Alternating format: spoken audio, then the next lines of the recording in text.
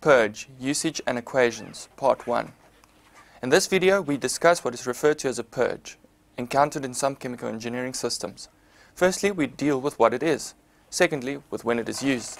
And thirdly, with equations that are associated with it. A purge is an outlet from a pipe that forms part of the internal circuit of a process. Its purpose is to force some of the fluid flowing in the pipe out of the process. It is used when it becomes necessary to force a substance that would otherwise not leave out of the system. Many chemical engineering processes are designed to operate under steady state.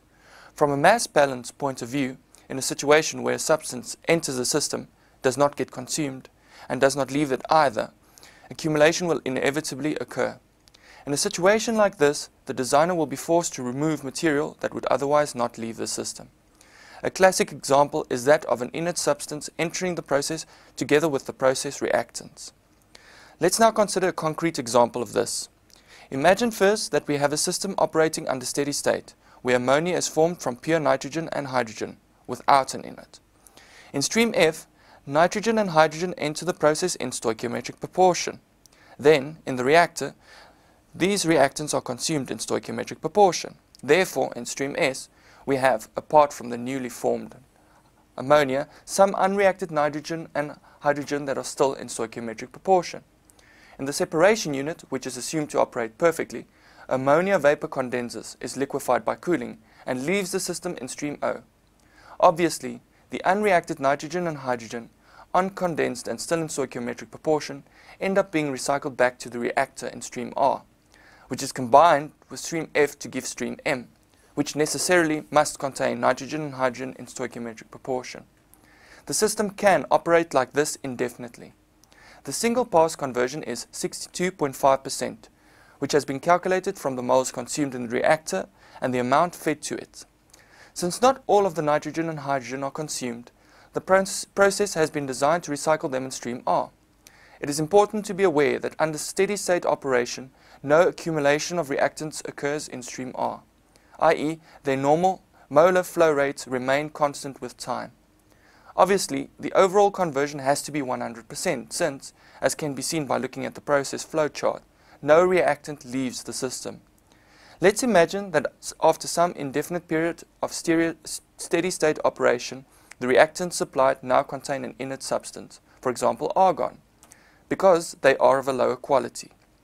This impurity does not react and, being a noble gas, won't condense and leave the system with the ammonia. It will, however, leave the separation unit together with the unreacted nitrogen and hydrogen. Let's see how this new situation develops. We first focus on the moment when argon just begins to enter the system with the nitrogen and hydrogen. This will be the situation at time 0. We see that 2 moles a second of argon are fed to the system, and we know that it won't get consumed in the reactor. Therefore, it must accumulate. Let's look at the situation after 10 seconds. During that time, 20 moles of argon will have entered the system and be flowing around the internal process loop. After 100 seconds, argon will have entered and carries on accumulating inside the system. We see that after 100 seconds, 200 moles of argon will have accumulated in the system. And after 1000 seconds, 2000 moles of argon will have entered and remains trapped inside the systems without any possible means of leaving it. It now becomes clear that the argon in the recycle stream will continue to accumulate at a rate of 2 moles a second. This situation is unsustainable and will lead to problems in the system. For example, it could lead to any part of the system breaking down due to a constant build-up of pressure. This is a situation that the designer must avoid by forcing argon out of the system and, which is achieved in practice by introducing a purge stream into the recycle stream. A purge stream is of course undesirable since it does not selectively remove components from the system and therefore results in a loss of reactants. However, it is essential for the steady-state operation of a process where accumulation of a substance would otherwise occur. Since some reactants leave the system in the purge stream, the global conversion can no longer be 100% and has to be smaller. The result is that the production of ammonia won't be 200 moles a second as before, since the system loses reactants. This causes the global conversion to be less than 100% on the one hand, but the extent of reaction to be smaller than 100 moles a second on the other. Let's see why by considering an overall mass balance on nitrogen.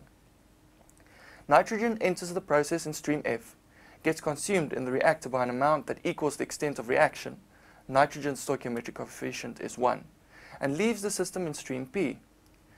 Since stream F provides 100 moles a second of nitrogen and there is a loss of nitrogen through stream P that is non-zero, the extent of reaction will be smaller than 100 moles a second as a consequence. Finally, the design is faced with a choice between two extremes, a small purge flow rate or a large one. This aspect, together with the remaining considerations regarding purge stream, is addressed in part 2 of this video.